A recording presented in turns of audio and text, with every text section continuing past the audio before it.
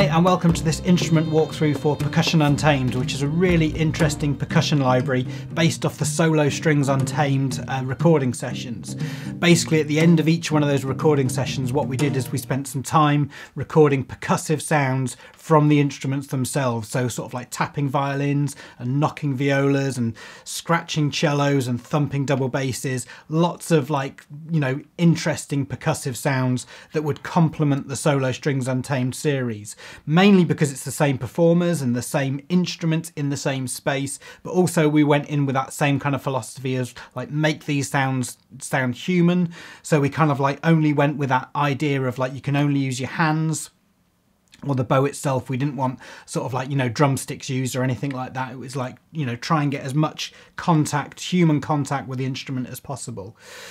So we've got 40 sounds mapped across the keyboard. Most of them, almost all of them, are 3 dynamic layers with 6 round robins. And there's some really interesting stuff in there, which I'll take you through in a minute.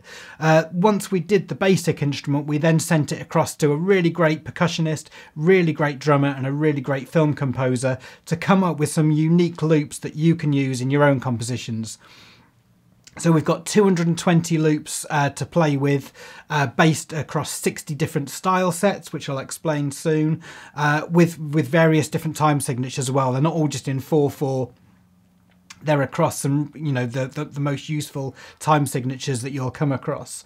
And they're MIDI loops as well, so they're beat syncable. There's no sort of artifacts with time stretching or anything like that. They're really great human loops that you can use, but also like once you've got that MIDI data into your DAW and you can start to play with it, then you can start to manipulate it and make those loops a bit more of your own style.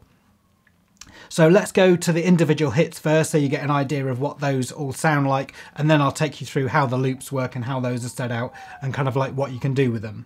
So onto the hits and how they're mapped across the keyboard. You've got these different coloured groups, which are very loosely based, sounds. Some of them you might think belong in others, and others you might belong in others, but this is the way we've grouped them anyway. So the yellow, you've got these like bass sounds, much more bass drum sounds.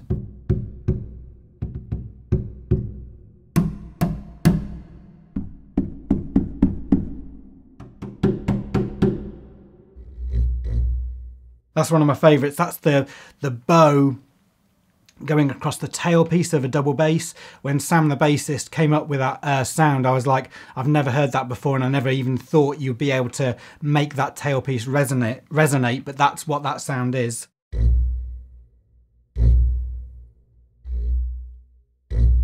Really useful sound, really interesting sound. So onto these orange notes, which are more like hitting sounds. So it's much more with like the palm of the hand and the base of the fist.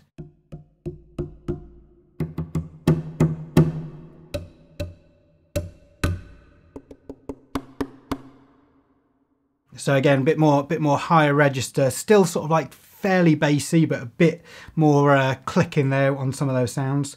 Then you've got these green notes, which are knocking sounds. So it's much more with like the knuckles this time.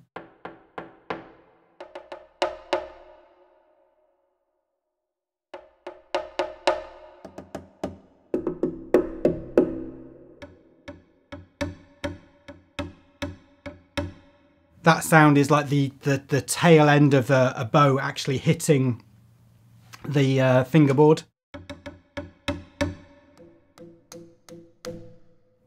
So onto this blue section next, which is much more higher pitched, like tapping metallic sounds. It's like hitting some of the tuning pegs and like the footrest that comes out of the bottom of the cello. That's a piece of metal. So we were hitting the tail end of the bow with that to get like this metallic sound.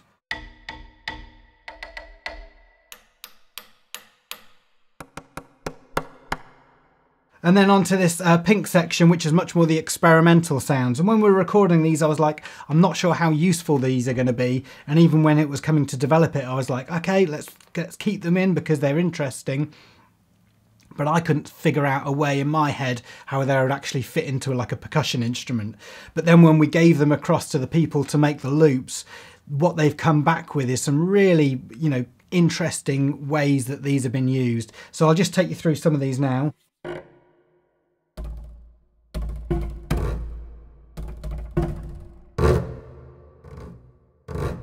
I mean, some of these are more like sound effects and percussion sounds, so it kind of like crosses the realm into like sound design and things like that, but useful nonetheless. This one's one of my favourites.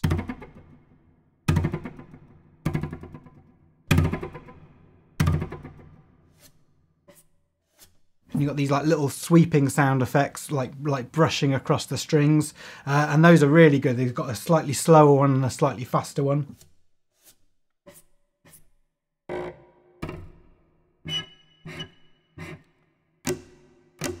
So you can hear there's some stuff there that you're not going to use all the time, but just accenting some of your loops or some of your like rhythmical sections, they can be really useful. And then you've got this orangey red section at the end, which are looped swishing sounds. So a bit like the circular bowing that you've got on some of the other instruments, they're kind of like continuous like motion sounds.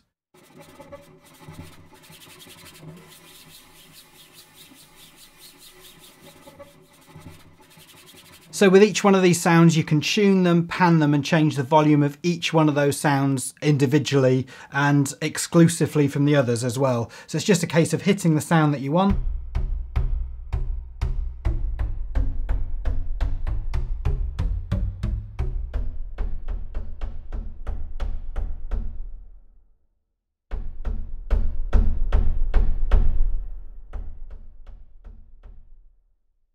And that's really useful to be able to tune those percussion sounds just to get some different variations out of them. But also, like, some of those sounds have got a bit of a pitch to them, so just to be able to bring that pitch in line with your own composition. So maybe it's, you know, you actually bring it to like a D flat or like a C sharp, or, you know, whatever pitch that you're working to in your composition, just to make the rhythmical elements tie in with the actual melodic elements, is a really useful thing to do.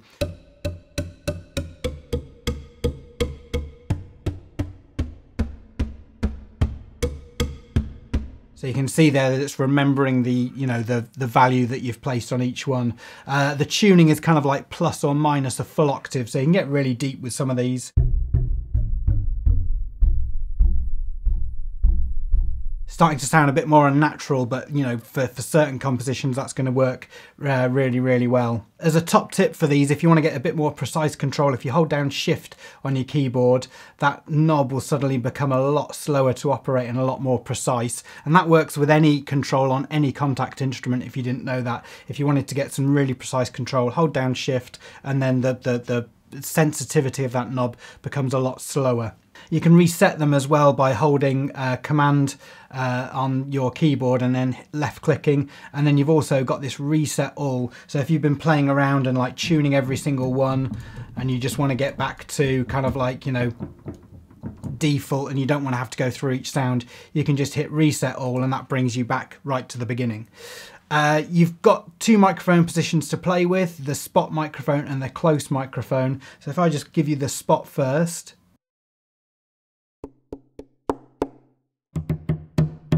Very dry, hardly any reverb to that at all. You can't hear much of the room sound at all. And then the close mic is a stereo microphone pair this time. Much more lively, much more of the room sound.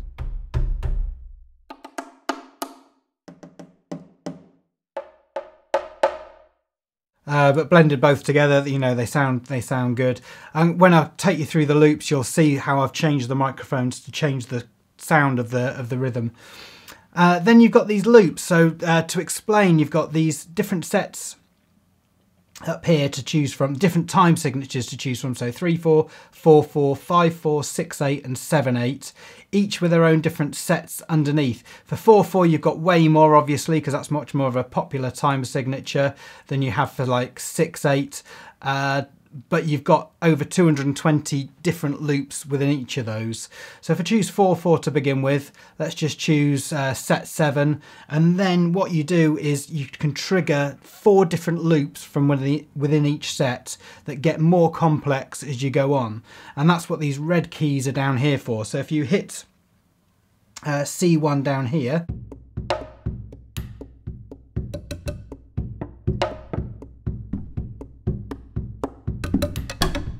And they're 4-bar loops, so they're kind of, you know, it's not just one bar that repeats itself. There is some natural development within those 4 bars as well.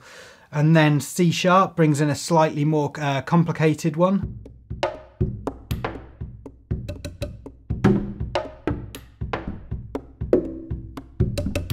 And then D.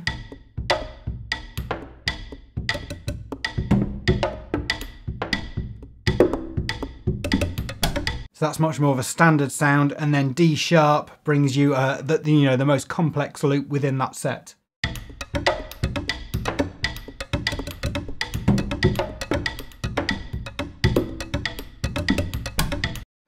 So the easiest way to get these into your composition and just start using them straight away in your own work is just to draw the notes that trigger the MIDI loops into your DAW. So you've got C1, which is the minimal sort of like style loop. Then you've got C sharp 1, which is like the more simple loop. D1, which is the standard feeling, and then D sharp 1, which is the more complex one of the rhythm. And as long as those are all quantized to your music, they will play with no effort at all.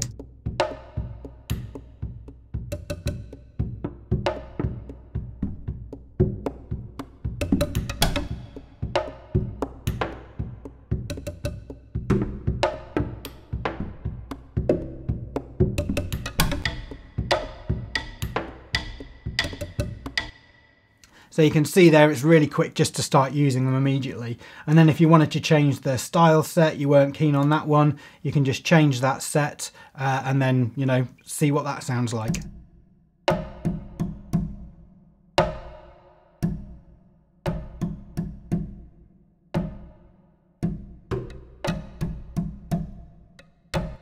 And these are tempo synced as well, because it's MIDI data.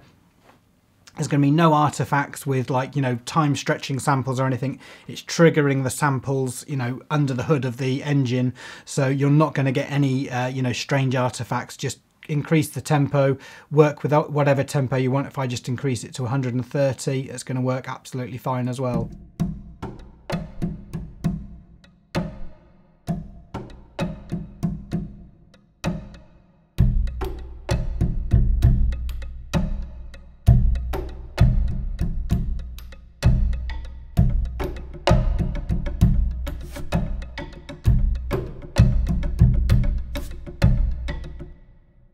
And then you've got these humanize options as well. I mean, these have been, you know, performed and played by real people. So my advice is not to quantize them, is just to leave them exactly as they are. Not to snap anything to the grid, because you'll start to lose the feeling that's been naturally performed in these rhythms. You know, one of our other briefs was like, you know, make it as human as possible, play it in with pads and actual, you know, like drum triggers, rather than like programming it in, you know, using your keyboard. Now with these, you know, just triggering the normal loops, you can humanize it even more with these wheels here. So you've got velocity,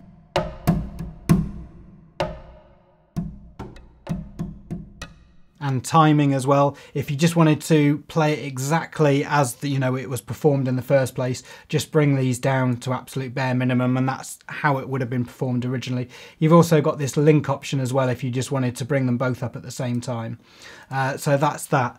And then if you wanted to really customize these, this is where, you know, it starts to get really exciting, is just to drag the raw MIDI data into your DAW to customize it completely to your own tastes. So if you just trigger the loop that you're interested in, so I've still got 4/4, set 30 and minimal. If I now just drag that MIDI loop straight into your DAW, then you can see there the MIDI data appears immediately.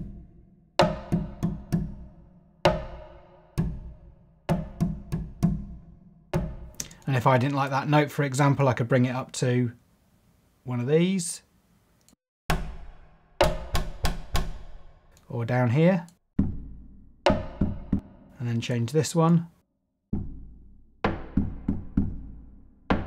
and then you can start to obviously still change the sound effects. So this one's triggering on B, and tune it, tune this one up here, pan it across a little bit,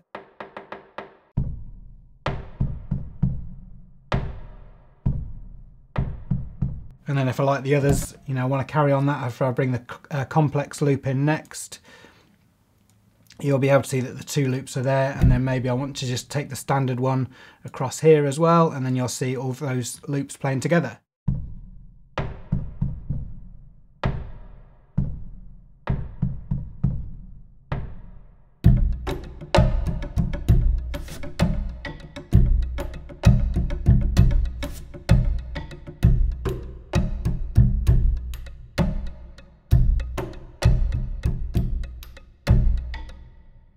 And then that's where you can really start to, you know, like fine tune those compositions and make those loops into your own sort of like more, you know, more of your own style. And I would say, like, you know, people are saying, you know, are loops cheating in your work? And I would say, well, to a certain extent, some people you just need to get up and running. Like, you've got a tight deadline to work with. You just need something that works and is going to, you know, fit with your composition, and you'll be able to find something in there easily that's going to work. And the other thing I would say is that, like, if you brought in your own percussionist to record something or like to make their own loops, then that wouldn't be cheating, because, you know, essentially you're hiring somebody else to do your job. You know, can you come up with a percussion sort of section for my composition?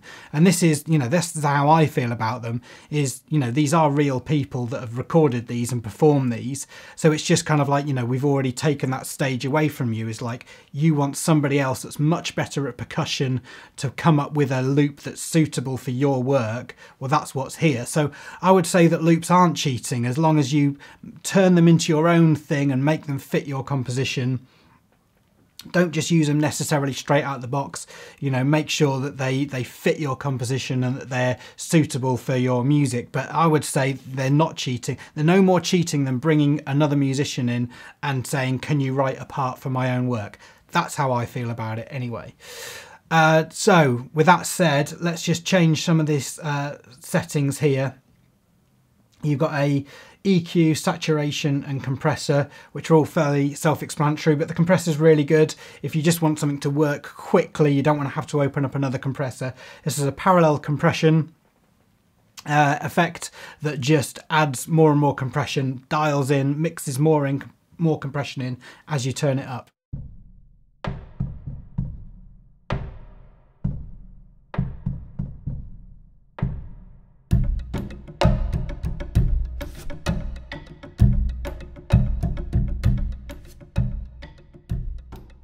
So it sounds more visceral and more alive and more in your face and a bit more epic as well, to use that compressor. You've got the same sort of like reverb settings and everything else that's on the other instruments, so you can put them all in the same space.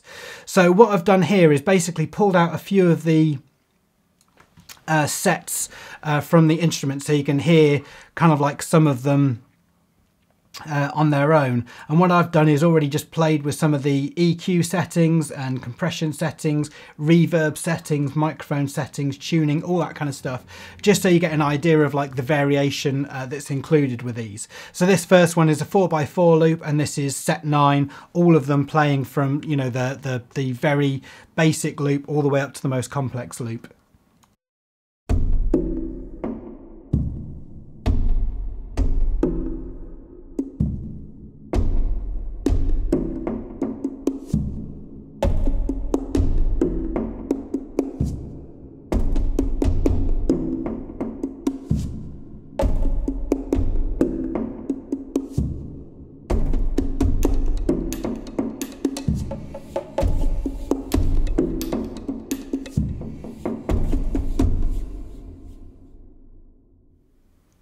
And then this is 4x4 set 4.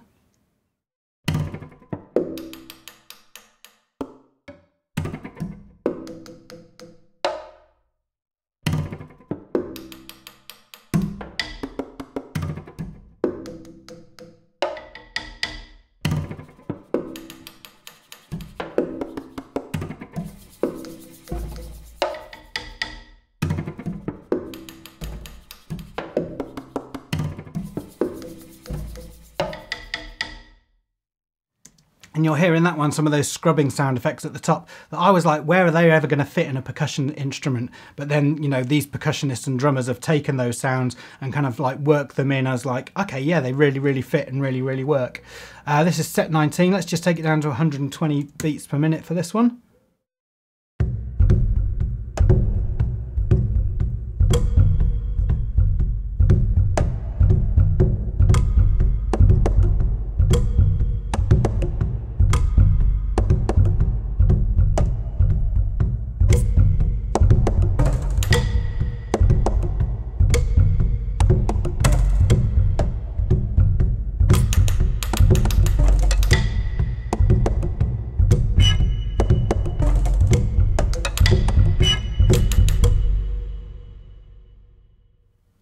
That's that lost tall reverb setting, loads of reverb, really deep and bassy. Brings out a lot of those low end frequencies, that reverb setting does. So this is the final 4x4 that I'm going to show you, which is set 24.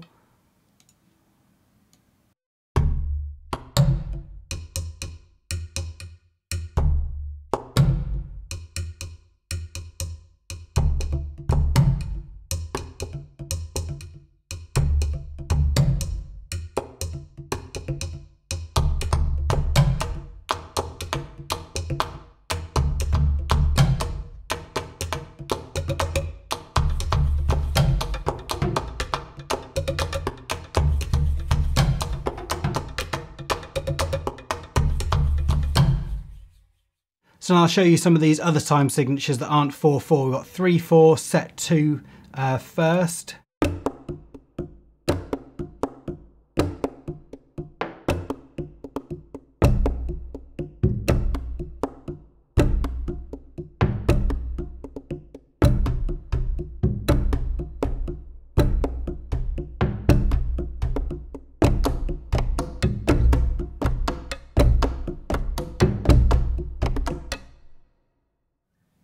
And then one of the 5/4 versions, this is set 1.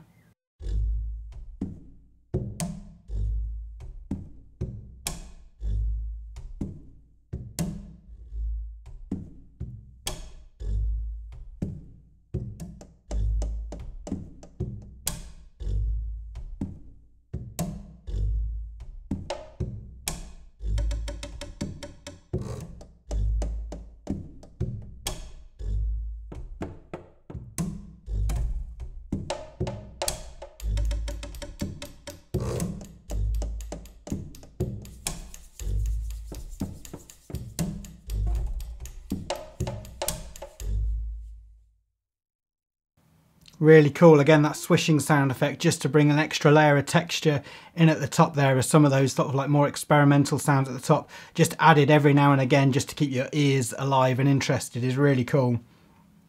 And then we got a 6/8 one. This is set 3 from the 6/8s.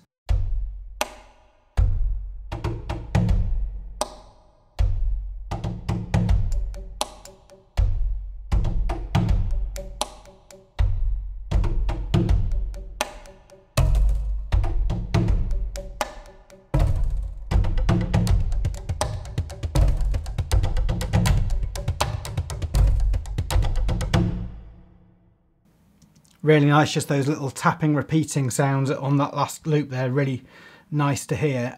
And then the last rhythm I'm going to show you is one that's in 7/8. This is set number 5 of the 7/8 time signature. And I was really pleased we did 7/8 because it's always a time signature I struggle a little bit with. You know, I've been told to internalize it, you know, counting 4 then 3 or 3 then 4.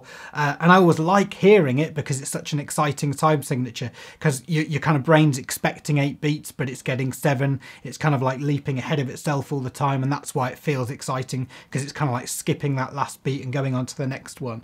But either way, like, you know, sometimes I can't always feel that rhythm internally. So it's great that you've got a set, you know, several sets of rhythms here, even just to give you a kickstart and to go, okay, that's the way I'm going to feel it. Anyway, so this is set number 5 of 7/8.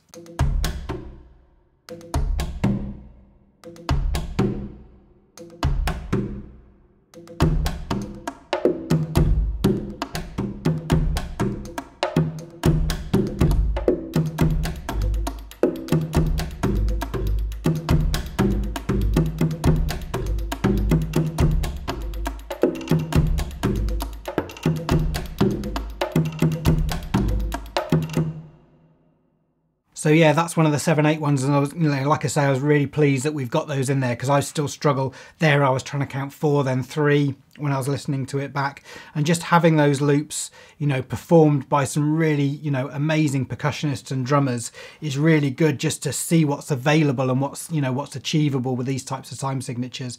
And then you can just take parts of those rhythms and turn them into your own, and just, copy and paste certain little elements and make those loops even, more your own individual sounds.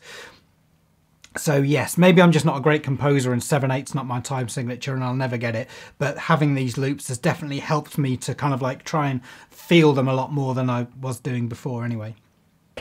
So that's it. If there's anything I've missed, as always, drop us a line in the comments and I'll get back to you as soon as I can. Really hope you enjoyed this one. It is absolutely amazing to play and just to get some really interesting sounds. And it is definitely such a great instrument to go alongside the Solo Strings Untamed library, because it's the same instruments, it's the same performers, it's the same space, and it's the same sort of sound. And like I say, we went in it with the same philosophy as like, don't quantize these loops, don't make them perfect, perform them like you would normally. And the same with the sounds as well. Let's get some stuff in there that is interesting, that is going to catch people out and kind of make them think, well, that's just not a drum kit or like a normal percussion instrument, that's something a little bit different. So yeah, I've really enjoyed playing with it, and I hope you'll see from the demo tracks is it fits quite a wide range of styles as well. There's some stuff in there that is sort of like full-on epic thriller sort of music and a bit more like horror music, as well as some stuff that's a bit more folksy, sort of like much more intimate sort of string quartets and those kind of things. So it blends equally well. Some of the big sounds at the bottom, the bass drum sound great, but if you wanted to make them even more, I know we're saying it's not like, an everyday taiko library, but if you EQ them and put enough reverb on there, then you can make them sound absolutely huge and epic. So if you wanted those kind of sounds out of this library, then you can absolutely do it. So that is it. Thanks very much for watching. Hope you're all well, and we'll see you on the next one. Take care.